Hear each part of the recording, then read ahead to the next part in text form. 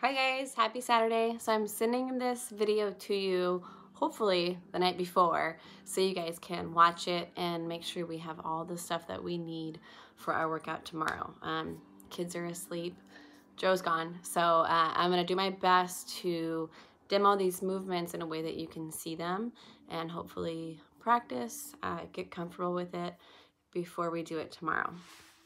So as usual, I'm going to run through all the movements that we're gonna hit.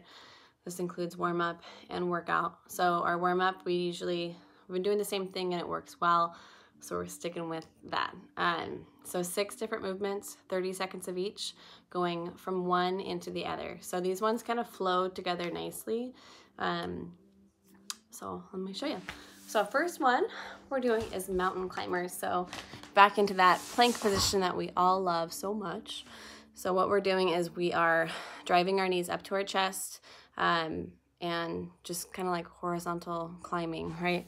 So you want to think of your legs like pistons, okay? So get into that plank position. And all we're doing is driving our knees up to our chest and switching, okay? So it should look like this.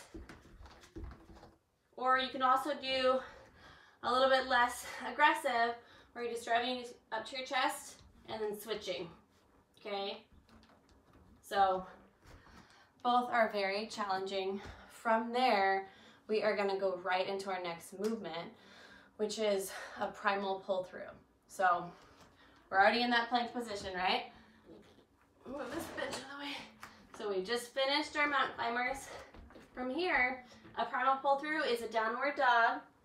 So piking your hips up to the air, legs are straight, into a downward dog. So dropping your hips to the ground, legs touch the ground, your chest lifts, nice big stretch, and then right back up, okay? So we're cycling through a downward dog into an up dog. From there, we're gonna do, what's my next one?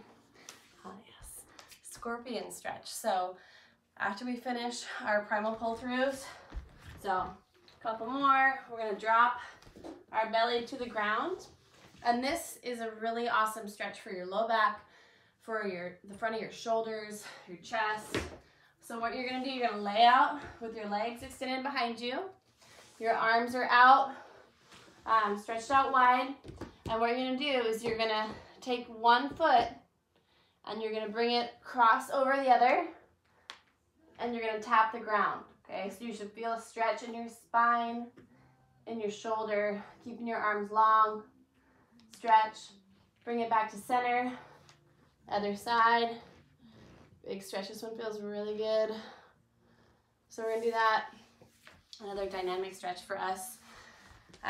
So those 3 movements should flow into each other nicely. And then our next one, we're gonna do some swings. So similar to if you've ever done like a kettlebell swing, American kettlebell swings, you go from, you hinge at the hips and you do a big leg and hip drive and then lock out overhead. So we're just gonna do that with our weights. So whatever you have at home, I'm gonna use my cans. So all we're doing, we're gonna grab our cans. Our feet are gonna be underneath our hips. We're gonna hinge back, load our hamstrings, feel that stretch, keeping your back nice and flat. We're gonna swing our arms behind us. And then as our hips extend and open up, we're gonna drive our arms overhead. It's hard to see, but so what we're gonna do is just swinging back behind us, using that momentum to swing it overhead and right back down. Okay, so the top of the movement looks like this. So I'm swinging as if I'm standing up. And then I'm locking out overhead and right back down. Okay, so really the hip hinge is what's important. It creates momentum for the movement. Okay, so that is our movement number 4. Next one, we're just gonna be doing some stretching. So we're gonna be working our chest muscles today with some push-ups. So it's important to get stretched out. All we're gonna do is we're gonna clasp our hands behind our back, okay? Just like this. Lift our chest and stretch. You can extend your arms further back behind you to get a bigger stretch. You can also move side to side, roll roll your neck side to side. Just kind of stretching, relaxing your body, and getting ready to work out. Our last one is just a standing fold, so really straightforward. All we're doing is kind of trying to relax our whole body, stand tall, and we're just gonna round our back and then relax our neck, let everything just hang, let gravity kind of pull you down. Big stretch, everything's nice and loose. You kind of twist side to side. If you can get your hands to the ground, kind of balance yourself.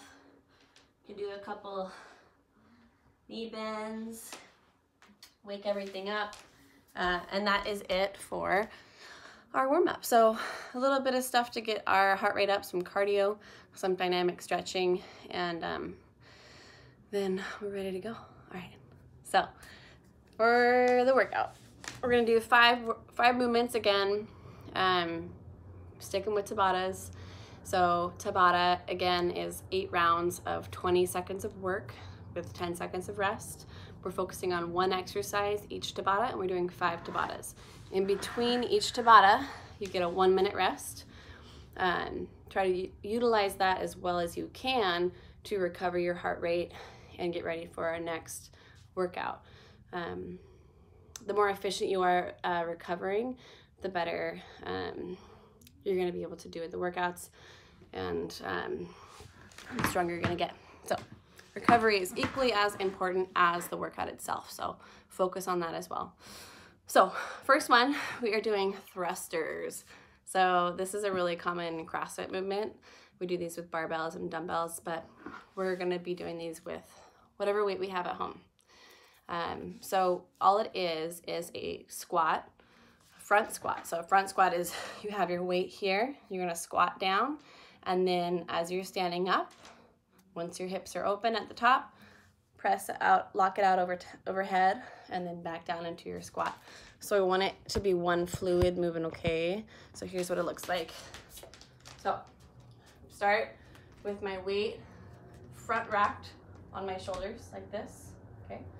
So from here, I'm gonna squat down, and then aggressively, a big leg and hip drive, open up your hips and press out at the top, okay?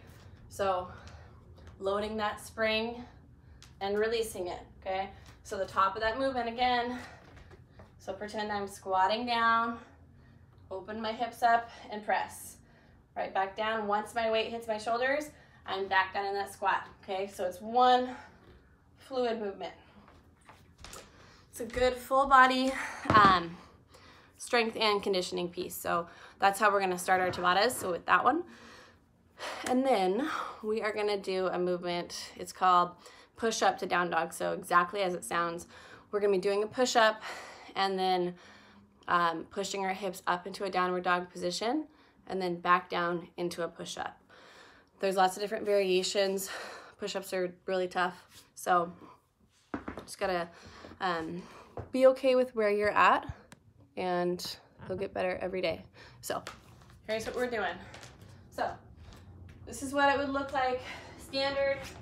So push up, chest touches the ground, and then we're gonna angle our hips back into a downward dog, and then back into that plank push-up position, dropping our chest to the ground.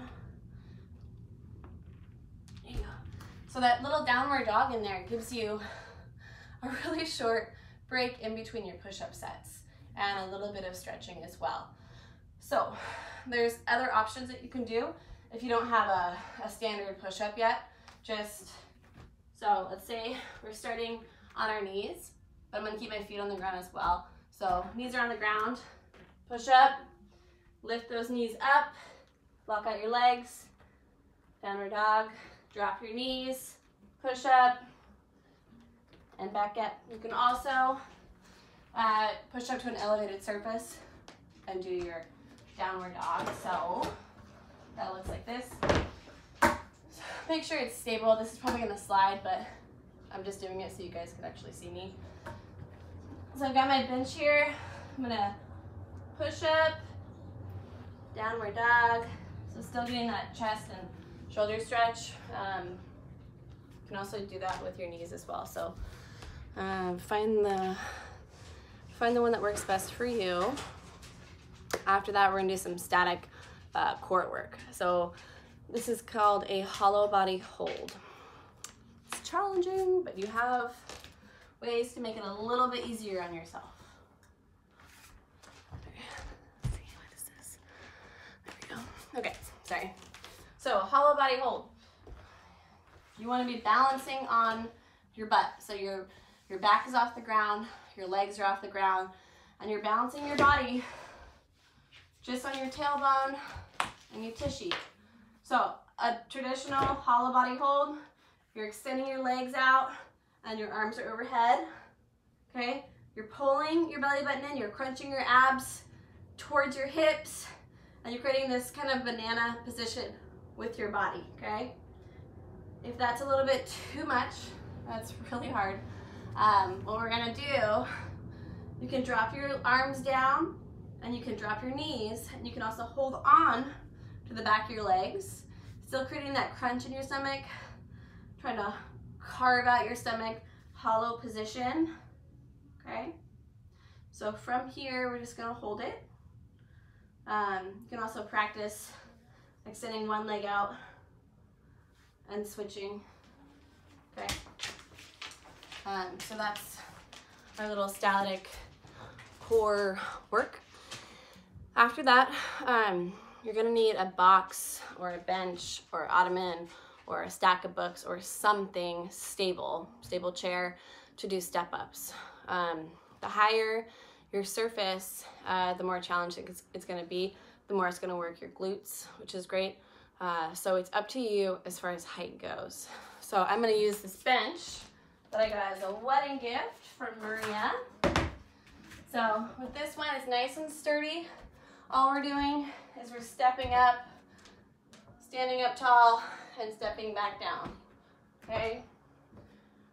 So to make it more cardio intense, we just do the step-ups a little bit faster, but just make sure you have a stable surface to do that on so we don't hurt ourselves. So that's Tabata number 4, and then our last one is plank rotations. So these ones, we're gonna finish with kind of a tough one. We're gonna go from a straight arm plank into a side plank, and we're just rotating back and forth, okay?